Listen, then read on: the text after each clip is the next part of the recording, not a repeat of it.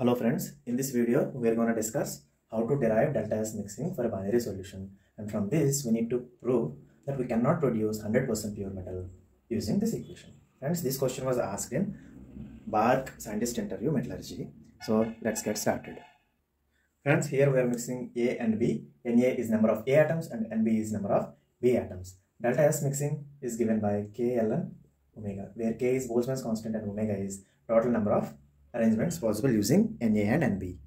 So the total number of arrangements possible are Na plus Nb factorial divided by Na factorial and Nb factorial.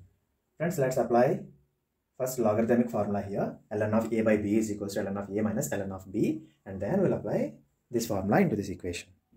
So here Ln A by B is equals to Ln A minus Ln B. Here Ln B we have written Ln A into B is equals to Ln A plus Ln B. Friends, after applying this formula in this equation and cancelling out these n terms, we're gonna get the final equation as this. Friends, here we can take Na common from this and Nb common from this term and this term. So let's do that. So friends, after taking Na common, we'll get this, and Nb common, we'll get this. Friends, here Ln of A minus Ln of B. So here we can apply Ln of A minus Ln of B is equals to Ln of A by B.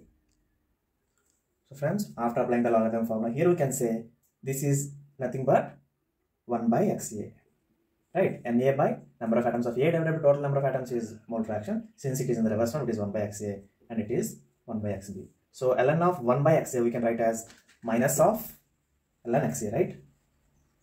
So minus K, if we take minus as common, we can write it as Na Ln Xa plus Nb Ln Xb.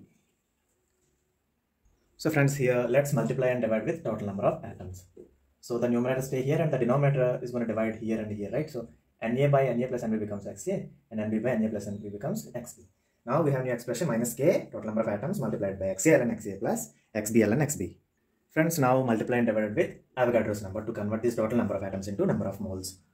So we're gonna get minus K and naught, and we divide this total number of atoms divided by total number of atoms in a mole, we get Na plus Nb, which is nothing but number of moles of A plus number of moles of B, multiplied by Xa Ln Xa plus Xb Ln Xb. Friends, here Boltzmann constant multiplied by the Avogadro's number is nothing but R, and we take this total number of moles to the other side, which will give us delta S mixing per mole. Molar delta S mixing. So friends, delta S mixing divided by, we are taking Na plus Nb to that direction. So we have minus K into N naught, we can write as R times of Xa Ln Xa plus Xb Ln Xb. Friends, this is the equation that we are looking for. So friends, delta S mix for our binary solution is this. So friends, let's look at the free energy change or free energy of binary system is given by Xa into free energy of A plus Xb into free energy of B plus delta G mixing.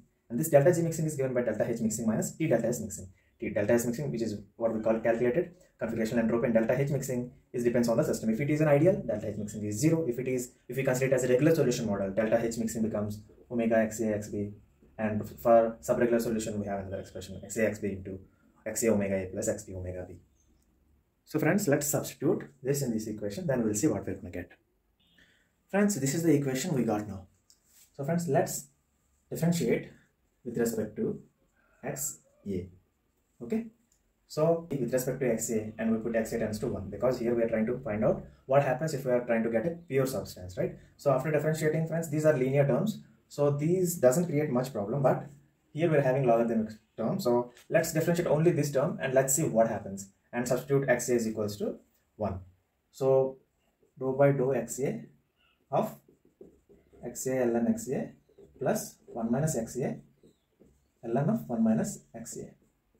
So this gives us, let's differentiate quickly, Ln Xa plus 1, this into minus 1 minus Ln of 1 minus Xa. So this is what we get, guys. So let's substitute Xa is equals to 1. This is 1, Ln of 1 is, so you can see this is 0, these two get cancelled, minus ln of 1 minus 1. So here we're going to minus ln 0.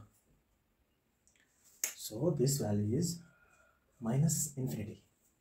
Friends, here, so friends, if one term diverges, the function diverges, right? So the differentiation of delta G with xa, if we are going towards 1, the value is minus infinity, which means the free energy of the system reduces like anything when we are approaching or when we are adding small amount of solute. It doesn't matter if the solute is interacting, it does not matter what is delta S mixing. But initially, when we are adding a small amount of solute, the free energy diverges to the negative infinity, which means system is very, very stable if it is having a small amount of solute. System is not stable if it is 100% pure because of the free energy is very, very high. Friends, these are free energy versus composition diagrams. So the tangent of this free energy of the mixture, if we see, as long as we're going towards the pure end, the slope is going towards the infinity, right? And this occurs if omega interaction parameter is negative. This kind of curve we get. So if interaction parameter is positive, we get a curve like this. So here, no matter omega, if it is positive, there is always a reduction in free energy if it comes to the pure end side. If omega is extremely positive, then we may get a curve like this small and, but there is always this small reduction in free energy when there is an addition of second element, a small amount of. Friends, I hope you know why the curves are looking like this. These all comes from the basic equation. G is equals to XA plus XB GB plus delta H mixing is nothing but omega XA XB. This is for regular solution model, and plus delta S mixing. So all these parameters affect this curve.